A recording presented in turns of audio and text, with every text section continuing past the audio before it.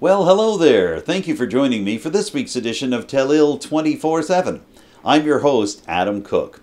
Many of our items this week come from the town of Port Hawkesbury. For example, we'll give you an update on discussions between the town and the provincial government about whether the current three-lane alignment on Reeve Street is going to continue. You're also going to hear how a recent fire at Port Hawkesbury's Public Works garage is impacting residents of the town who depend on public works for everything from solid waste to snow removal. Later on in the program, we'll give you a perspective on the recent consolidation motions put forward by the town and county of Antigonish to become one municipal unit. And we'll pay a special tribute to Rilla McLean, a Port Hawkesbury resident whose impact on the community extends far beyond the town limits. But we begin with a special interview with the newest president for the Nova Scotia Federation of Municipalities. That's the province-wide lobby group for municipal units, large and small. The new president is someone that you all know very well. She's the mayor of Port Hawkesbury, Brenda Chisholm-Beaton. She took on her position November the 3rd, and Jake Boudrot of the Reporter joined forces with us here at Telile 24/7 to conduct a joint interview with Mayor Brenda Chisholm-Beaton earlier this week. Here's that interview right now. And we're speaking this morning with the new president of the Nova Scotia Federation of Municipalities. She is the mayor of Port Hawkesbury, Brenda Chisholm-Beaton. First of all, Brenda, congratulations. How did you feel when it became clear that you were going to have this position? Well, certainly a wonderful feeling. Having the opportunity to take the top spot at NSFM with our NSFM executive board. So I guess just to give a little bit of a leader. So NSFM is the Nova Scotia Federation of Municipalities. And we advocate for municipalities all across Nova Scotia from shore to shore to shore. So it is a big responsibility. And I guess there, of course, this position, like all positions at the executive board level, are elected positions. So there was a deadline for folks to put forward a nomination to run for either the vice president or the president position. So it was apparent as of, I think, October 21st was the deadline. At that point in time, no other nominations came forward, which essentially put me in a position to be acclaimed. So certainly I am very grateful that the membership across all of our municipalities have confidence in me to lead this year. Just quickly, Brenda, a follow-up. Who nominated you? Do you know? Well, there is kind of a built-in process where we do have typically the vice president it's kind of a given that they are going to be nominated for the eventual president position. Not that certainly doesn't mean that we don't take other nominations from the wider membership. But what has been the typical process is that when anybody is stepping into that VP role, there is a general understanding that they're essentially preparing to take on the president's seat. So it's kind of a great year. I know the year that just this past year I served as VP, which put me in a position to be privy to a lot of the conversations that were occurring between our just most recent outgoing president, Mayor Amanda McDougall, the mayor of CBRM, and what's happening with the province. So like we work closely with the province to make sure that we're dealing with all of the relevant issues and opportunities for municipalities at the provincial level. So really that VP role, and at times I would step in for the past president and help out with chairing meetings. So at the end of the day, there is a nomination committee that is formed at the executive board level, and all of the applications or nominations that are received at the deadline are reviewed, and that nominations committee made up of the executive board move forward the nominations to be considered for our AGM or annual general meeting of the NSFM.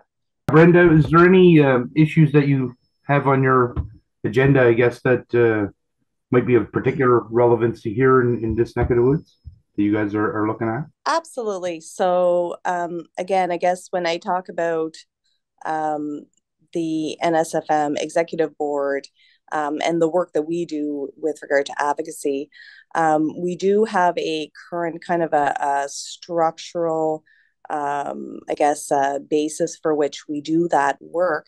And interestingly enough, and Jake, if you want, you can kind of put a pin in this and then we can go back to it. We're currently looking at structural change, if you will, that allows us to be a little bit more nimble and flexible, to be able to pursue lots of other opportunities or issues, that, like quickly, because sometimes all of a sudden, something outside the mandate that we set as an NSFM board kind of comes into play. So we want to make sure that our structure is just as nimble to be able to roll with the punches in that way. But under our current structure, typically what we do is we have a resolutions process where we ask all of our members, our members, which are all of the councils across the province, whether they're from towns or rural municipalities or regional municipalities, we ask them to kind of move forward some of the pressing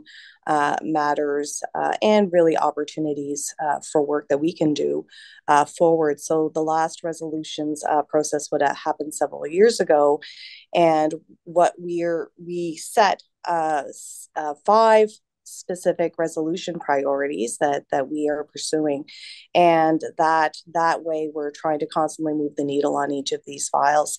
So one is removing the cap. Another one is extended producer responsibility, and we've actually made some movement on that one.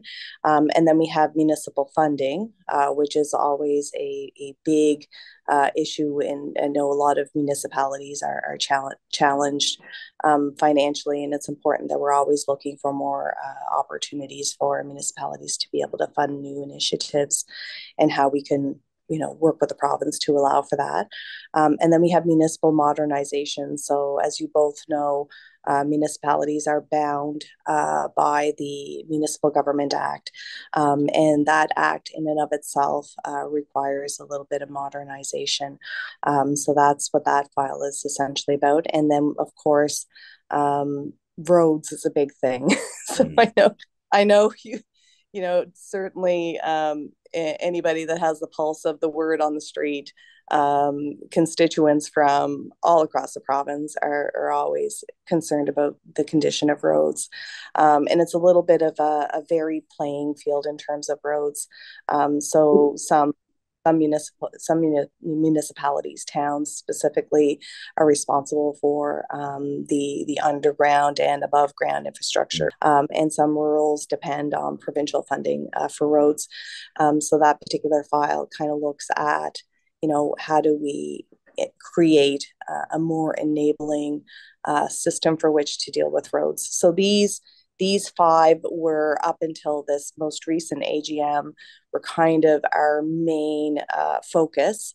And of course, trying to do some other work, as things became apparent and important to our members. So because EPR is something that we've seen a lot of mobility on, and is kind of, we're satisfying a lot of the objectives that we set for that particular file. We're now looking at adding another resolution to focus on, and that's sustainability and infrastructure funding.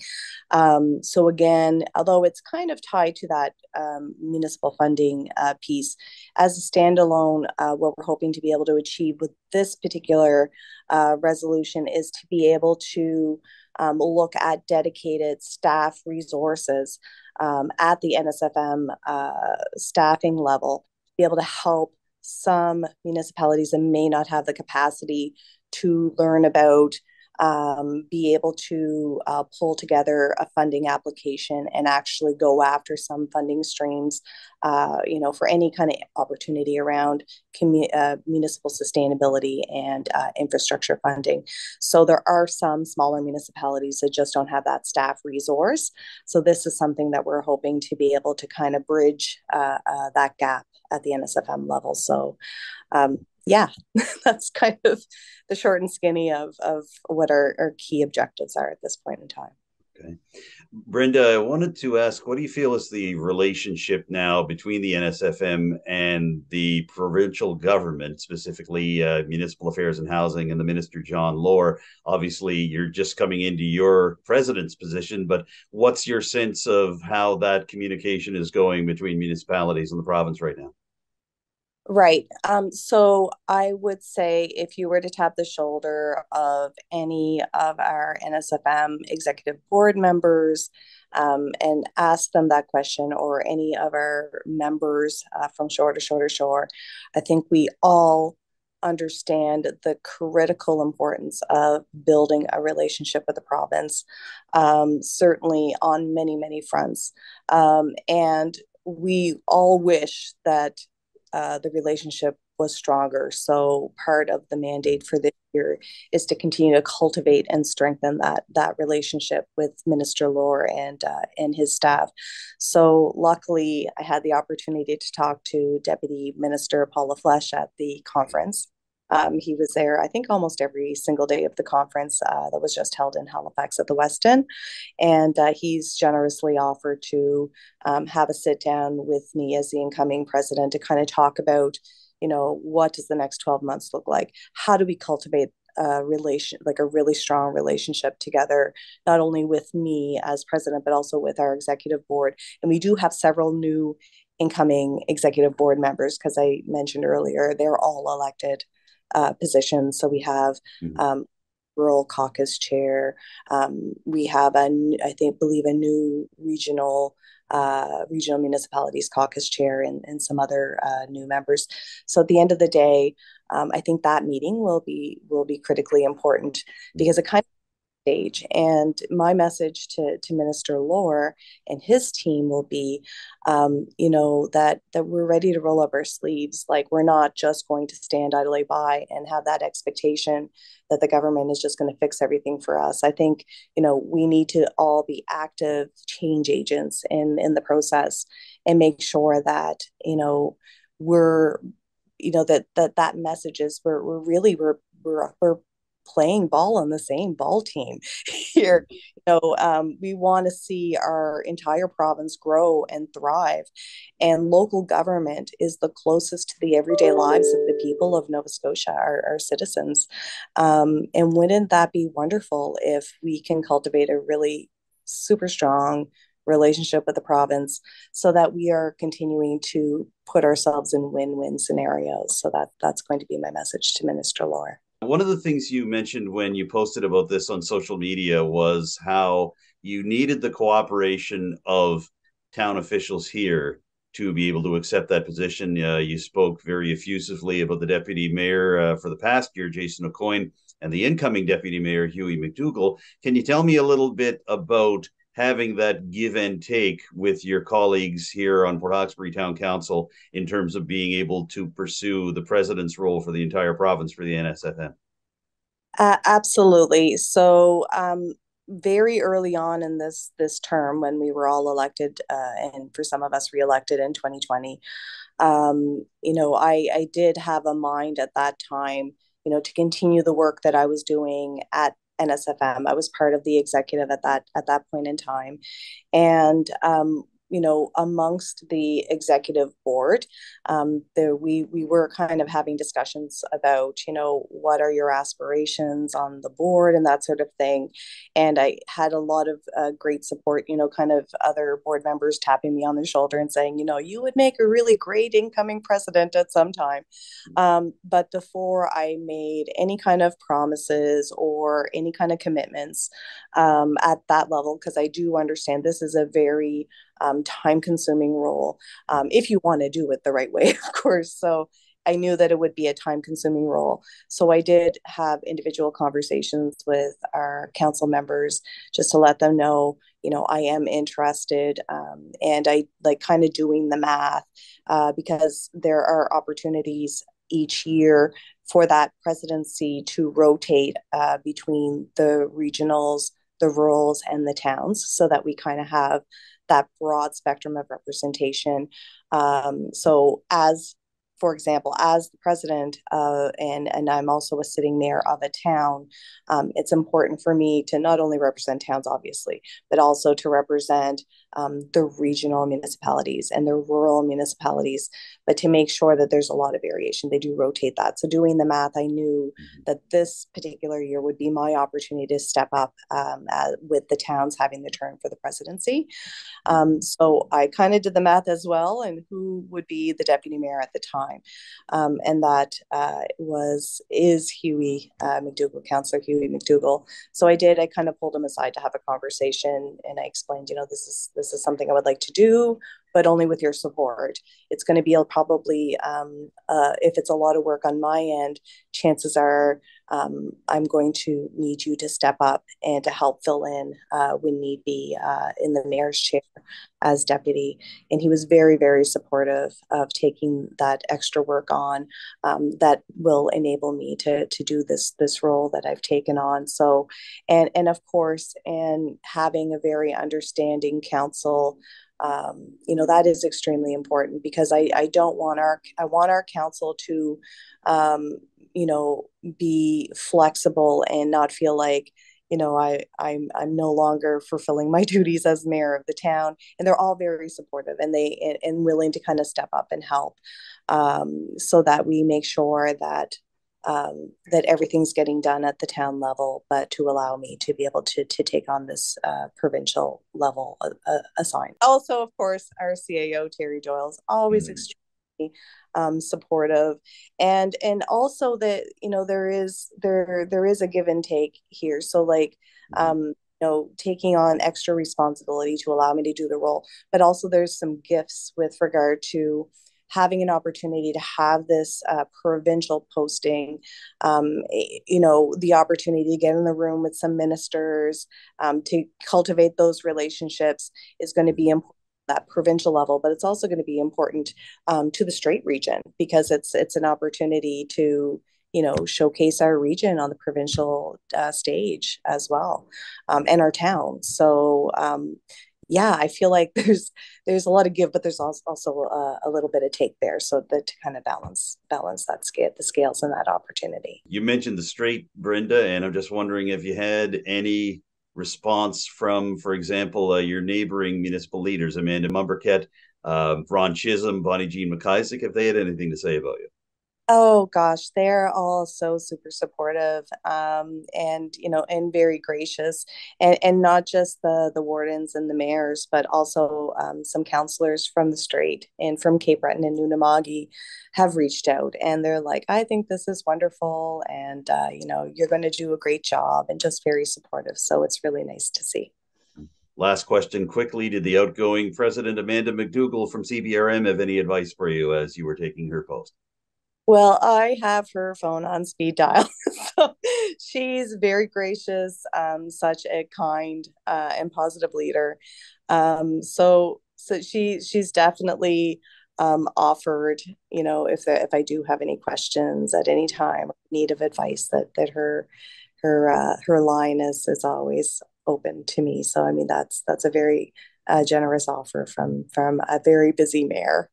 You kind of hit on the fact that this was going to probably take some time away from your current duties as mayor, but it's also kind of, I guess, augments or adds to what you're able to do as mayor too, because you're part of a provincial body that has some lobbying powers and things like that. So and I assume also there's going to be some travel entailed in the new position as well. Absolutely. So this particular post would require some participation at the FCM level, so the Federation of Canadian Municipalities. So I anticipate that throughout the next 12 months, I will be in Ottawa maybe 2 or 3 times, participating as the president of NSFM. Automatically places me at the FCM board level by forfeit of position. So there is that. And I did mention a little earlier to Jake and Adam that, NSFM is in the process of going through a little bit of a structural change to be able to kind of create a little bit more of an enabling environment to be able to do the work that we do and do it well and do it quickly. So I mentioned that we do have those 5 resolutions, but what we're hoping to do, and I mentioned earlier that there is a resolution process that kind of polls councils from all across the province. But what we're hoping to do is change that a little bit so that instead of having resolutions, and in the past we used to have actually just a running list of several resolutions, and that's why we boiled it down. Let's just focus on 5 to try to let the province know that these are the most important to us. But we're hoping to do, because we've had the challenge with having those just 5 resolutions is they're big and sometimes hard to move the needle on those because they're such big ticket items. Sometimes it kind of can make us look like we're not making a lot of progress for the membership. So we're hoping to be able to create a much more nimble structural and entity as an SFM so that we are constantly receiving the issues of the day by councils at their council tables.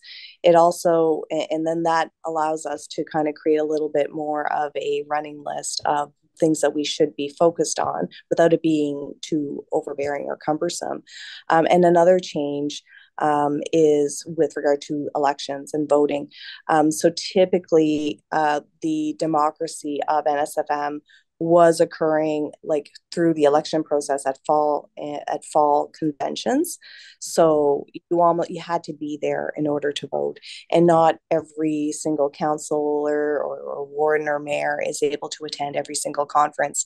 So we're actually pivoting the voting process so that the voting is actually happening at the council table. So it's increasing the democracy of NSFM. So and the last change I'll just quickly mention is that currently we have a caucus system that represents the different towns, the rurals, and the rural, regional municipalities and the towns. Mm-hmm. And those caucuses, sometimes you could have, for example, we use towns, for example. So either the councillors or mayors or deputy mayors of the town's caucus, you see that broad membership like sprinkled all throughout the province. So we're looking at doing something that I think will be more conducive to the One Nova Scotia movement that focuses on regional collaboration. So instead of having caucuses, we're going to look at having regional areas. So that is a mix of rural, regional, and town municipalities, so that as regions we are voting in representatives that will kind of bring our regional interests to the executive board table, which I think is going to be maybe a little bit more effective at the end of the day. Now, you may have heard during that interview that Deputy Mayor of Port Hawkesbury, Hughie McDougall, is going to be taking on a larger role than would normally be expected because Mayor Brenda Chisholm-Beaton is going to be the new president of the Nova Scotia Federation of Municipalities. Now, earlier this week, Town Council held its regular monthly meeting at the Port Hawkesbury Civic Centre. I caught up with the new Deputy Mayor, Hughie McDougall, after the meeting and asked him what he thought not only about serving in this role for the coming year, but serving in a larger role because of the new duties that the Mayor has. Here's how Deputy Mayor McDougall responded. It's going to be an interesting year. This is my 6th time as Deputy Mayor. Kind of aging myself there. But the Mayor, our Mayor, is fortunate enough to win. She's the president of the UNSM this year, so I may be called on to maybe chair more meetings and be more involved in council firsthand as the deputy mayor. Yeah, like I say, she's the new president, so she's going to be spending a lot of time there, so I'll probably have to step in a little more. Of course, I'm going to be supportive, 100% supportive. I have to be for council and for staff and for the mayor when she's not here. If she's doing other business for the province, well, I'm going to step up and represent her as best that I can. And like I say, not my first rodeo. This is my 6th time as deputy mayor, so I did it before. On October 30th, one night before Halloween, a major fire broke out at the main public works garage serving the town of Port Hawkesbury. Now that impacts everything from solid waste collection to snow removal, as well as basic street repair and road upgrades within the town. And as the CAO of Port Hawkesbury, Terry Doyle, told me after this week's town council meeting, that is going to have an impact on service delivery in the town for the foreseeable future. Mainly because insurers for the town haven't yet taken a full look at the Public Works Garage to see exactly what the cost is going to be. So here's how CAO Terry Doyle explained the situation to me following Tuesday's Town Council session. Yeah, there's significant damage that had occurred to our Public Works Garage. We're still really determining the cause, so insurance company has sent in a specialist to look at how the fire started. We know where it started. We know some of what the damage that has been done, but we're still waiting for that definitive answer on how the fire actually started. So there's significant damage to heavy equipment, to our fleet. We had two service vehicles that were involved in the fire. As well as our parts, our emergency repair clamps, most of our equipment was in that facility, and most of it is unusable at this point in time. So significant damage to the building and our inventory and our equipment. Our first priority was to get temporary accommodations and put temporary measures in place to ensure that Port Hawkesbury Public Works continues to operate. So they moved into temporary accommodations sort of within a couple of days. We started ordering emergency repair materials and equipment. We're putting in place temporary sort of longer term accommodations for them. But Public Works do all of the things that Public Works will do in any kind of a town. So we maintain our roads, emergency repairs to water mains, to sewers, sewer backups. There's many items that are and requirements that lay within their mandate. So very much an operational unit, very much needed to maintain the health and safety of the residents of the town of Port Hawkesbury. Yeah, so there's still a number of constraints. We certainly don't have the number of vehicles that we had. We don't have an operating backhoe or excavator. So we're working with local contractors to be able to respond to emergencies, but we're putting measures in place that'll take us through sort of the longer term as we're able to reconstruct or renovate and get back into normal working environment. But I have to say our staff has been absolutely phenomenal in identifying needs and going out and getting emergency repair type of materials and getting up and running almost immediately. So very, very fortunate with our staff. Can't say enough about how well they adapted and the thoughtfulness and their ability to change and adapt has been phenomenal. So yeah, my hat is off to Jason McMillan, our manager of engineering and public works, and all of our staff at Public Works. But we have to let the process unfold. So we've had a fire specialist from insurance visit the site. We've had the adjuster visit the site. We've had a consultant that determines the residual value and the cost to reconstruct visit. We have another side which includes our heavy equipment and our vehicles, and so that insurance process is coming along. So a lot of activity occurring, but we're still waiting for some very critical information. Recently, at the NSCC Strait Area Campus auditorium, a special workshop took place that brought together service providers and community organizations from around the Strait Area. These included Y-Reach, the Richmond County Literacy Network, Cape Breton South Recruiting for Health, the Cape Breton Partnership, and many more. It was the brainchild of the YMCA of Cape Breton, and specifically YMCA of Cape Breton workshop facilitator Dana Pettipaw. You're going to hear from her in just a couple of minutes, but first of all, we wanted to introduce you to the Executive Director of the Cape Breton YMCA, who kicked off the November 2nd workshop at the NSCC Strait Area Campus. My name is Valerie Delhanty, and I'm with the YMCA of Cape Breton Employment Services Center. And we are very excited to have such a good group here today. We are hoping to bring people together to talk basically about what it is that we're doing, how we're serving the community, and maybe look at some gaps and some strengths that we have and just bring us together so that we can better serve our communities. So on our agenda today, we're going to, after we do a few little introductions, Dana is going to talk about the vision of the network. We're going to do some roundtables, and after we do some roundtables, we're going to just have some mingling time so that we can talk to each other, pass business cards, and just meet one another and develop some relationships. And then we'll look at what are we going to do moving forward. So we'll take a look at, is this a forum that works for us, or is there some other way that we need to meet and move this forward? But I think this is really important, and I know that this used to be, I don't know how many years ago, but this used to be a process that we had. There was a network in this area for agencies that serve people in the various communities in this counties. And so it's good to get back to that. Even like after COVID, you know, get back to being with people and sharing ideas, sharing best practices, and like I say, you know, helping our communities and serving them better, because we do it better when we do it together.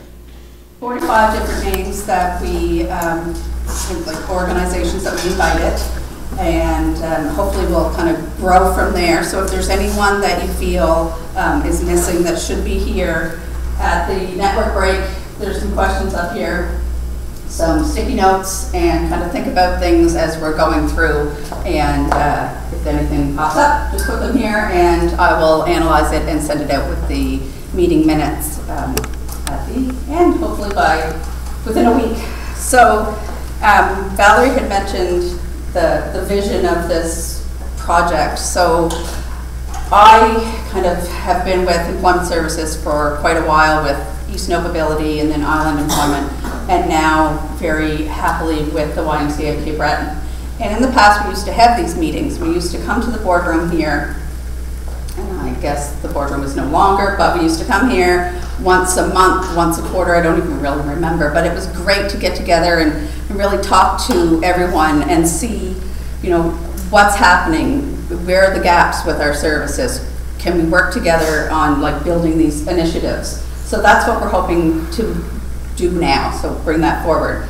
So we really want to kind of empower the local community partners to come together and really collaborate for the benefit of our mutual clients.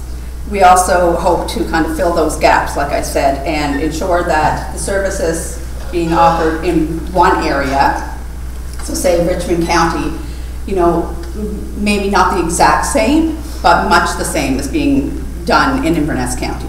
So just kind of making sure that there's organizations that are working together and kind of know what's going on, and really being that one main hub to come to.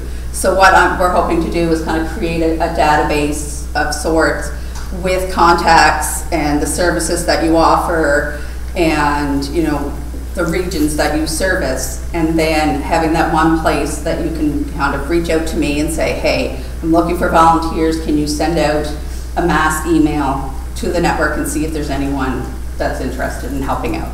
So that's kind of what this is. The other part is kind of a community of practice. So I'm not sure if everyone is familiar with that term, but I used to do a lot of peer support work, you know, I guess province-wide really, but out of Halifax.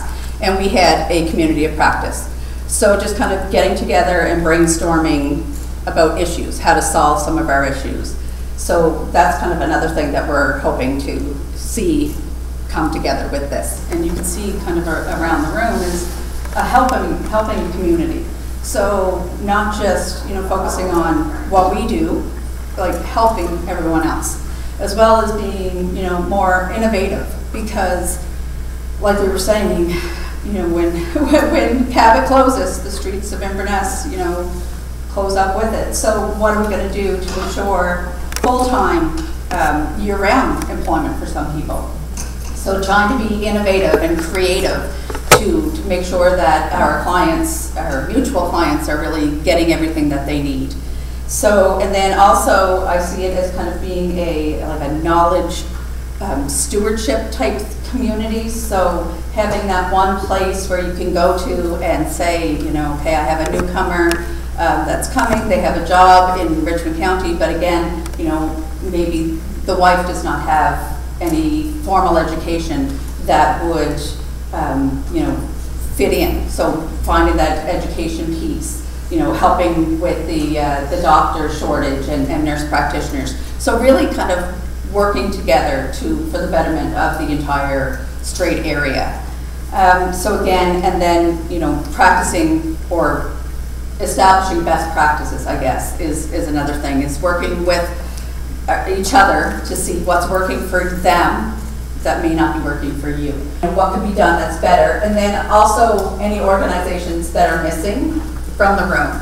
Again, there was 45 different organizations invited. Not everyone could attend today, but we're hoping that we kind of reached everyone, but there may be someone that we're not aware of. So please, you know, there's sticky notes here. Put in whatever you'd like, and we will kind of analyze it and get it out with the meeting minutes when that's all done. Even if you don't live in Port Hawkesbury, you probably know all about the Destination Reeve Street project.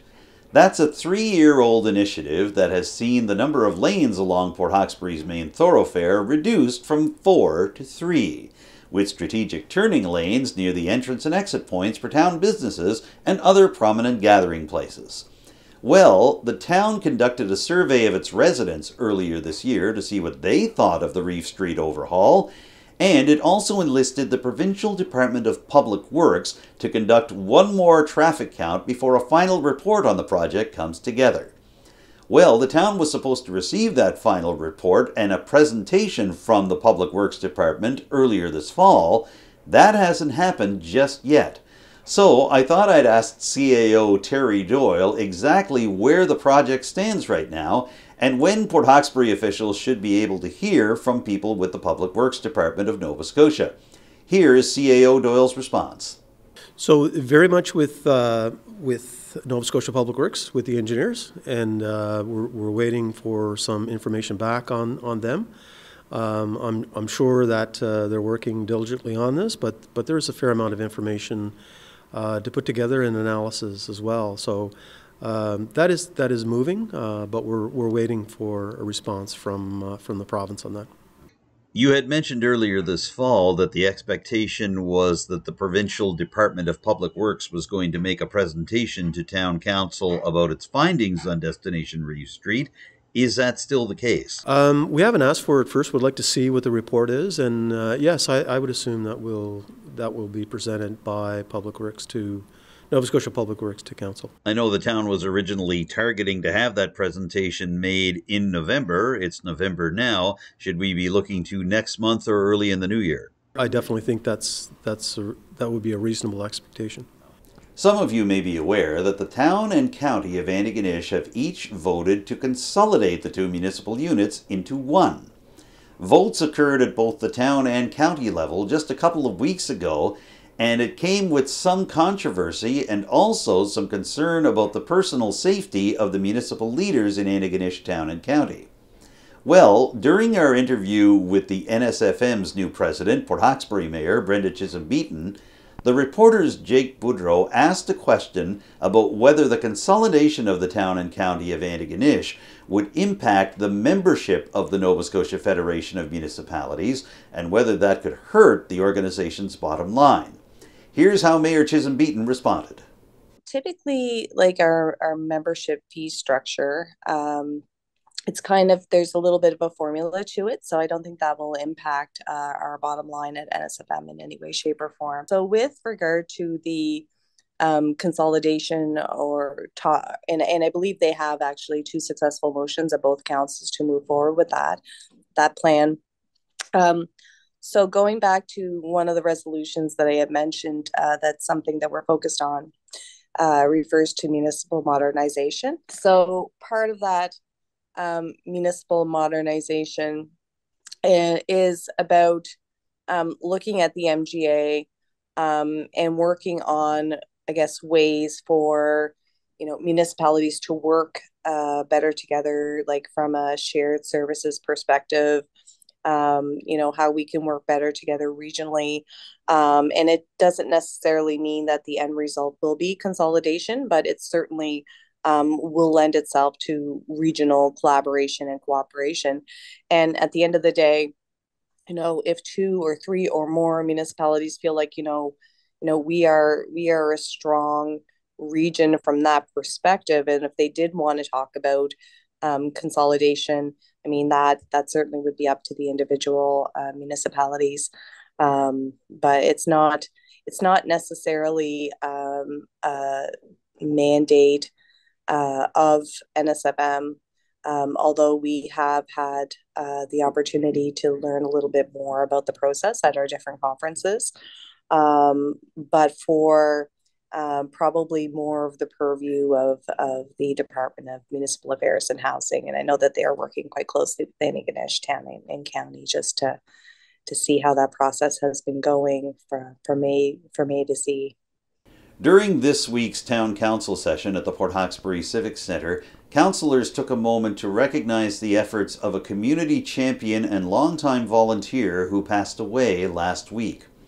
Her name is Rilla McLean. She left this world on November the 4th. Hughie McDougall, the Deputy Mayor of Port Hawkesbury, raised her name during the acknowledgements portion of the Town Council regular meeting at the Civic Centre, and afterwards I decided to ask the Deputy Mayor and Mayor Brenda Chisholm-Beaton what they thought of Rilla McLean's contributions to Port Hawkesbury's Accessibility Committee, but as well as a historian, archivist, and community volunteer. Here's what Mayor Brenda Chisholm-Beaton and Deputy Mayor McDougall had to say. She's been a long-term resident of the town of Port Hawkesbury and, fortunate for the Port Hawkesbury Accessibility Advisory Committee. She was certainly a big voice at that table. And, certainly anytime we had to kind of take the temperature of some of the work that we were doing. I know that she always had an open door policy. If we had any questions about access or inclusion with regard to the work that we were doing as a committee and to the accessibility plan overall. So she certainly was an amazing advocate for accessibility, and she will be dearly missed by the town of Port Hawkesbury and certainly by council. She was a fantastic lady. She would always stop and say hello. I used to go down and visit her, and I remember the very first time I ran my election, I had little pins, and she asked me for a pin, and I gave her the pin, and she showed me these pins that she had. She had a collection of hundreds of pins, like pins that you'd put on for elections. She even had one there of John F. Kennedy. So I was amazed with all the pins she had. And I was seeing her, and I'd see her at the Civic Centre quite a bit, and I would stop and talk to her, and she was a wonderful lady. For anybody who knew Rilla, you had to lean in close because she had just the quietest little voice, such a humble person, but her words held weight. Certainly, they did. And we'll brighten the mood a little bit as we wrap up Telile 24/7 this week with another installment of our infamous Fast Five game. I think you might just recognize the person who's taking part this week. Let's have a look. And we're pleased to have joining us for her first crack at the Telile 24/7 Fast Five, the Mayor of Port Hawkesbury and the new President of the Nova Scotia Federation of Municipalities, Brenda Chisholm-Beaton. Mayor Brenda, are you all ready for the Fast Five? I'm as ready as I'm going to be, Adam. That's a spirit. All right, here we go. So the first question, these are all very simple, quick and easy questions. Coffee, tea, or neither? Both.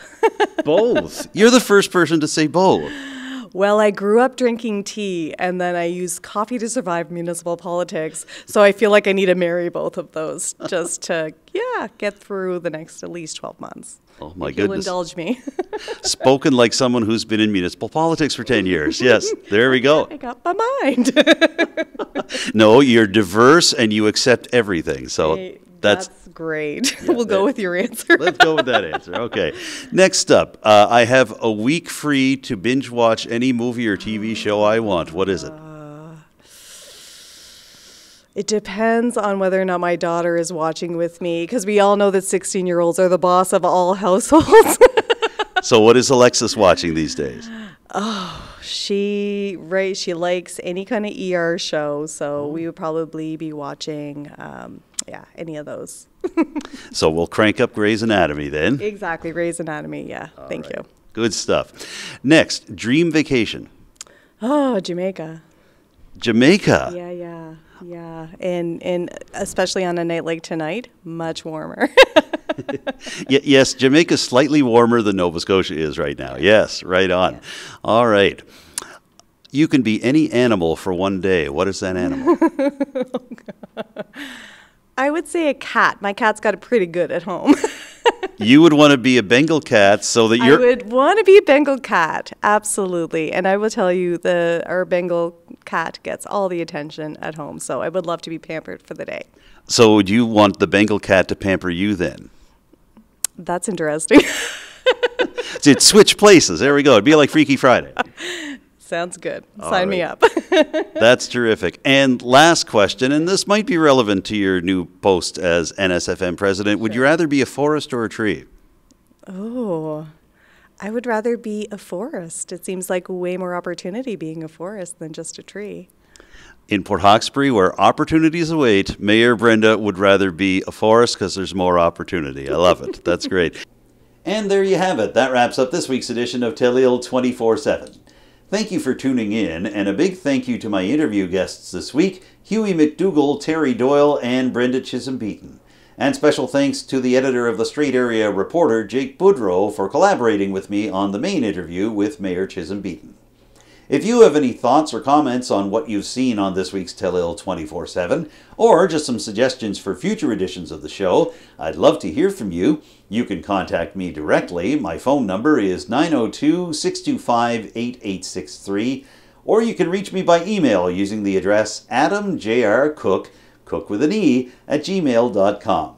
You can also contact Telile Community Television directly at the station in Arichat using the phone number 902-226-1928, or use the email address telile@telile.tv. As always, you can follow Telile Community Television on social media. We're on Facebook, Twitter, Instagram, YouTube, and TikTok.